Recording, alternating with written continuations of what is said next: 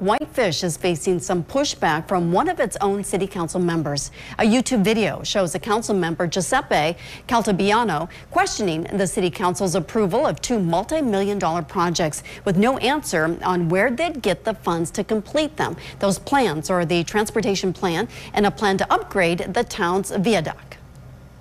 Timing is an important factor here. And I believe that we could have spent a little bit more time finding the possible avenues for funding for these projects so that the public becomes aware ahead of time of where we're thinking to retrieve this funds.